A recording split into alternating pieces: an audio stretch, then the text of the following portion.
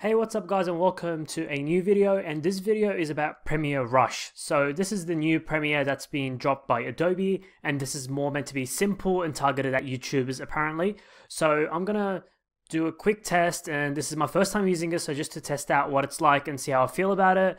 And I'll definitely try to edit all of this video on Premiere Rush so that I can make a follow-up video and let you guys know what I think about it. But for now, let's kind of go through it together, see what's new, what's different, and whatnot. So I'm just creating a project name right now. It's kind of telling me how to do it. So let's just choose 3 videos. Why not? Let's go with this. So cool. That looks pretty damn cool. Okay, sweet. So it just prepares your media for you. My only concern is I'm just going to wonder if this is going to be a lot smoother than what Premiere Pro was, because that was horrible. Even if they tried, they couldn't have done a worse job optimizing Premiere.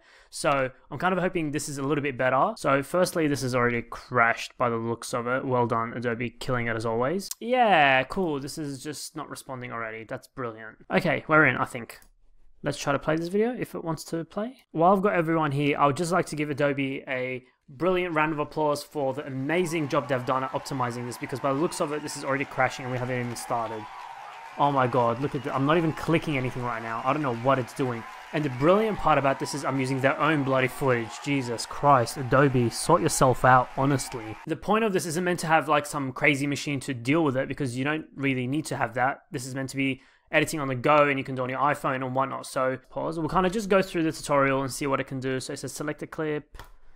Cool. So this lets us... Oh wow, scrubbing is actually not bad at all. That's actually proper impressive. So we can click on the scissors to get a little chop in between. That's nice.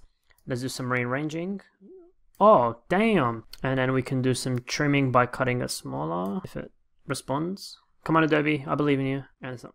I don't know whether this has anything to do with me recording my screen at the same time, but you know, it is what it is. Oh wow, look at this go. So we can choose different... Okay, that's impressive. The question is, can you... We'll come back to that because I'm curious. Okay, so I'm using this on a Dell XPS 15 with a Core i7, quad-core i7. So if this is lagging on this, I don't know what the hell Adobe's on. Let's try that again. Okay, that's nice, easy, simple, that's awesome. Okay, so let's try to add a title, that's nice. You can do voiceover, you can add different media. Okay, cool. So let's try Hello World. So then you can do different versions.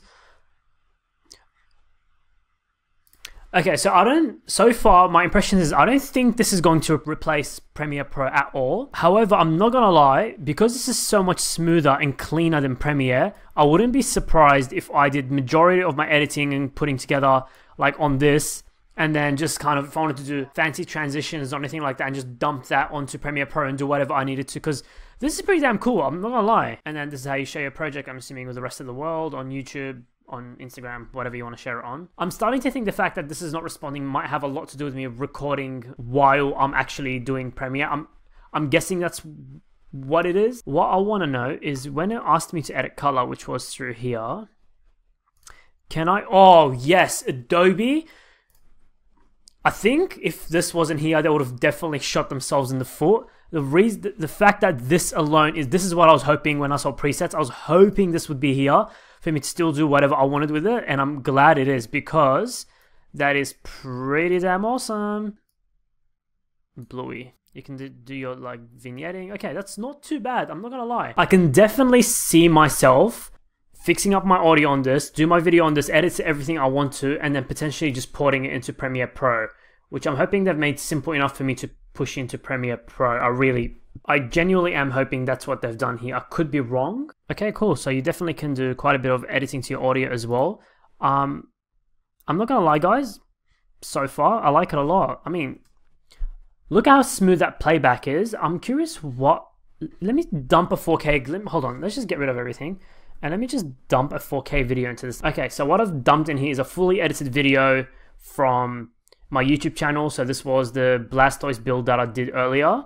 I'm just curious how it's going to handle 4K. So we're already getting a little bit of lag when it's trying to... Let's see. I'll definitely drop a comment below, or when I do a full edit of this video on this, I'll let you guys know whether this lag and all this like not responding is because I'm recording at the same time, because I'm starting to think that might be the reason. As far as I'm aware, this is full 4K, and let's just see how it handles it.